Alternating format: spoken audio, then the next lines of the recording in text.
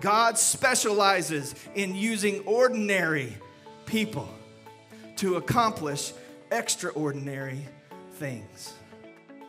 See, God loves to work in the lives of just ordinary, plain as dirt men and women, boys and girls, transforming them, shaping them, and empowering them to do greater things.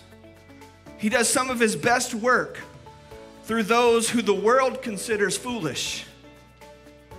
Although the world considers them foolish and weak and puny and powerless, God works through the humble. God works through the simple, through the ordinary people to accomplish his will.